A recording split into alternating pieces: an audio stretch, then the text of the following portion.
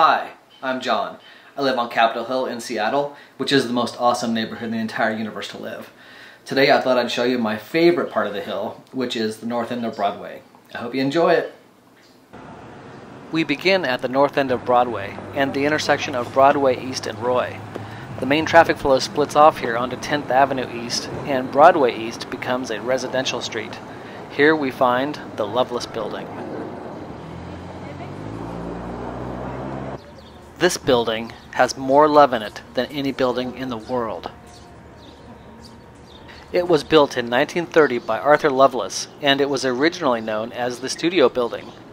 It had live-work studios for artists and boutique shops along the outer sidewalk. The studios were eventually converted into apartments. In 1961, it received recognition from the American Institute of Architects as an outstanding structure. It is home to some wonderful shops, and most importantly, on the south side, is home to the Joe Bar Cafe. This is the heart and soul of the neighborhood. This is the meeting place, the living room. This is where the energy of the neighborhood comes together. And they have awesome crepes too.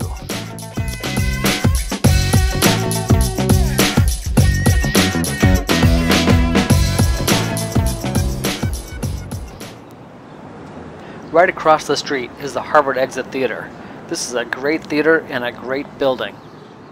It was built in 1925 as the clubhouse of the Women's Century Club, a very powerful organization at the time. The Women's Century Club was founded by 10 intellectual women for the purpose of intellectual culture, original research, and for solutions to the altruistic problems of the day. By the time this building was built, they had over 350 members. The 1960s and 70s were not a good time for Capitol Hill, and in 1968 the building was sold and reopened as a movie theater. As a condition of the sale, the parlor was to be maintained as a meeting place for the club, who still meets here regularly. Across the street from that is the chapter house of the Daughters of the American Revolution, or DAR for short. This 1925 building is a replica of George Washington's Mount Vernon residence. It was the intent of the original members to rent their lovely chapter house to the general public. The first wedding was conducted over 85 years ago, and that tradition continues today. Across the street from the DAR is the home of Cornish College of the Arts, founded by Nellie Cornish, and originally known as the Cornish School. This was built in 1921 and predates the other buildings we've been looking at. It set the tone for this whole neighborhood.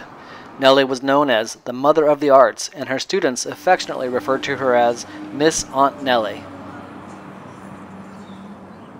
Back up on Broadway, and on the corner, is the Deluxe Bar and Grill, which began life as a beer tavern at the end of Prohibition.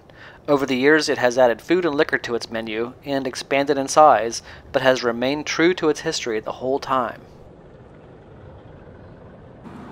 Crossing over Broadway East, and behind the ugly gas station on the corner, are two gems of Capitol Hill, both built by Fred Anhalt. This is the 1005 apartment building, which among other things contains Seattle's very first underground parking garage.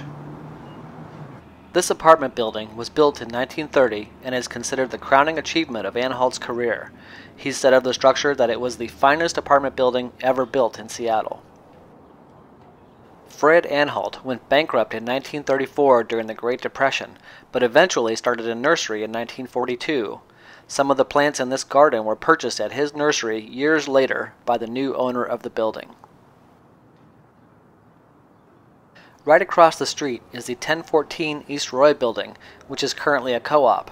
It too was built in 1930 and shares stylistic elements with the 1005 across the street. It is simpler, but no less elegant and beautiful. The north end of Broadway was infused with a creative spirit unlike anywhere else in the city by the brilliant people who lived here in the 1920s and 30s. Their energy lives on to this day, giving this neighborhood a character all its own.